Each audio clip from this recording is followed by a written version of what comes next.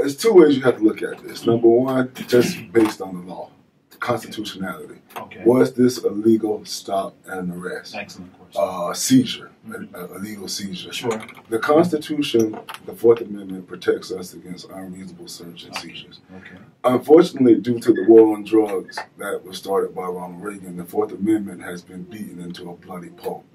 There are so many exceptions in the Fourth Amendment that it's really not a strong protection anymore. Okay. And so if you look at a case, I believe it's Maryland versus Wilson, the Supreme Court ruled that an officer could, at a routine traffic stop, take someone out of their car just as a precautionary measure for officer safety. Sure. So at one level, this officer could have been justified in asking him to get out of the car. Okay. But the Supreme Court did not say that an officer can pull you out of your car just because he's angry.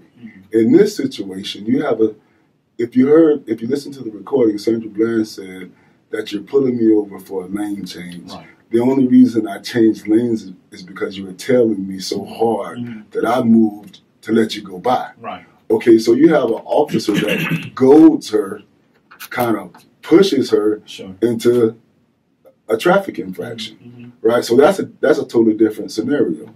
And then he doesn't write a ticket.